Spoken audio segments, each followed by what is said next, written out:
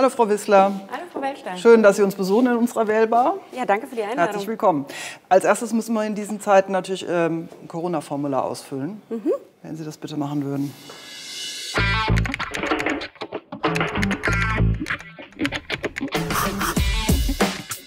Wenn Sie in den Spiegel gucken, was sehen Sie denn da? Sehen Sie da auch eine Klassenkämpferin? Wie sieht denn eine Klassenkämpferin aus? Frage ich Sie. Ja. Sie sind bei der Linken. Ja, ich weiß nicht, ob man das jetzt irgendwie am Aussehen irgendwie festmachen kann. Also ich finde, ich setze mich ein für soziale Gerechtigkeit und dass der Reichtum in dieser Gesellschaft gerechter verteilt wird. Ja, das auf jeden Fall. Ob man das jetzt mir ansieht, weiß ich nicht. Aber ich brenne für meine Themen. Ich bin überzeugt von dem, was ich tue. Wir haben was gemeinsam. Wir haben beide im Baumarkt gearbeitet. Ja. Was ist denn Ihre Lieblingsabteilung gewesen? Ich war in der Elektroabteilung. Also ich habe Lampen, Kabel, Steckdosen verkauft und Farben und Tapeten habe ich noch mitgemacht. Bei Farben und Tapeten habe ich immer große Freude gehabt und Holzzuschnitt. Ist da was gewesen, wo Sie sagen, oh, das habe ich fürs Leben mitgenommen? Ja, natürlich. Ich würde mal sagen, also ich war ja damals so Anfang 20, Mitte 20. Es war teilweise ein bisschen schwierig als junge Frau, gerade in so einer Elektroabteilung wirklich auch ernst genommen zu werden von Kunden, aber auch von Kundinnen. Und häufig ist dann so ein bisschen die Kompetenz in Frage gestellt worden. Hat die wirklich eine Ahnung, was ein Herd-Anschlusskabel ist und was ich da brauche? Und das ist mir häufig begegnet.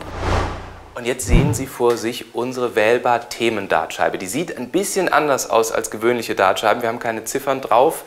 Wir haben Themenfelder. Afghanistan, Klima, Rente, Digitales, Corona und Verkehr. Und je nachdem, Sie haben jetzt 3 Pfeile, in welches Feld Sie treffen, da würden wir eine Frage zustellen. Geht der Pfeil daneben, suchen wir uns ein Thema aus. Ansonsten, toi, toi, toi, Ihre 3 Pfeile. Gut. Okay, und lassen Sie liegen. Ja. Was habe ich getroffen, die Rente? Nee, was war's? Leider gar nichts. Leider gar nichts.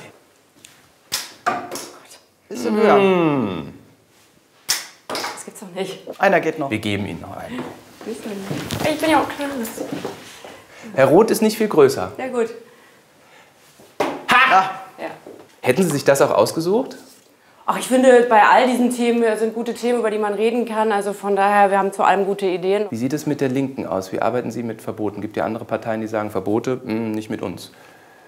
Naja, also es ist schon so, dass man an der einen oder anderen Stelle auch mit Verboten eingreifen muss. Schauen Sie, ich meine, das Ozonloch zum Beispiel zu bekämpfen, da war es schon richtig, dass es zum Beispiel ein Verbot von FCKW gab. Wir können nicht nur auf Freiwilligkeit und Appelle setzen, sondern wir brauchen klare Reduktionsziele eben für den CO2-Ausstoß. Und sowas wie Inlandsflüge zum Beispiel auf die Bahn zu verlegen, das ist einfach sinnvoll und da müssen wir dringend vorankommen. Welches Thema möchten wir uns denn aussuchen? Ich würde gerne kurz über Afghanistan reden.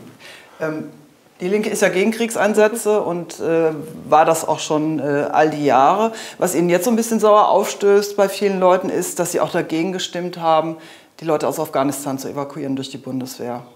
Haben wir nicht. Wir haben nicht dagegen gestimmt. Sie haben sich enthalten? Wir haben uns enthalten. Wir haben kritisiert, dass eben der Kreis der Menschen, die überhaupt ausgeflogen werden dürfen, so beschränkt wurde. Dass Ortskräften gesagt wurde, ja, ihr werdet ausgeflogen, aber eure Söhne nicht.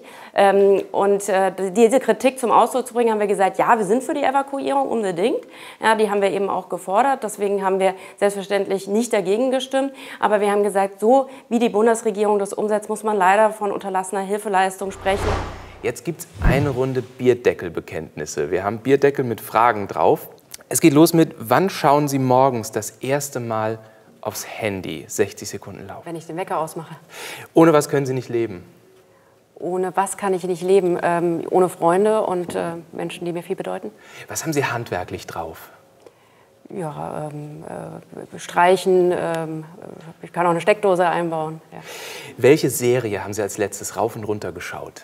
Die Serie, die mir am allerbesten gefallen hat, ist die dänische Politikserie Borgen.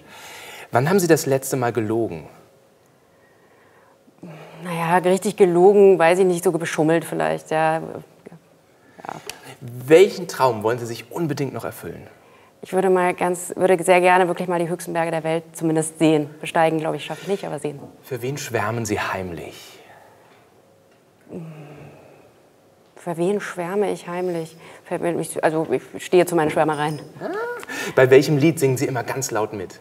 Bei einigen spontan fällt mir ein Mr. Brightside, das freut mich immer, wenn es laden wird. Was hat Ihnen an Corona gut gefallen? Die Solidarität, die viele Menschen gezeigt haben mit ihren Nachbarn.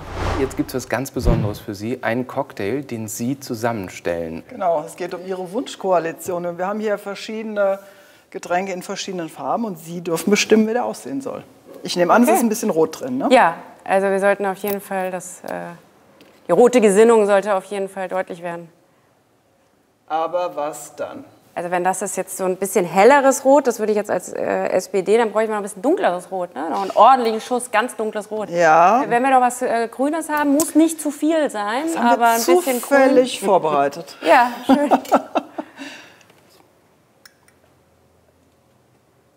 Ja, das reicht. Das ist genug? Ja.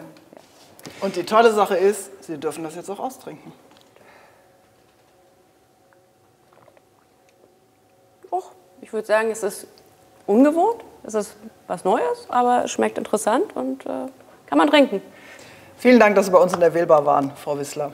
Vielen Dank und ja, gute Nerven die nächsten Tage. Dankeschön.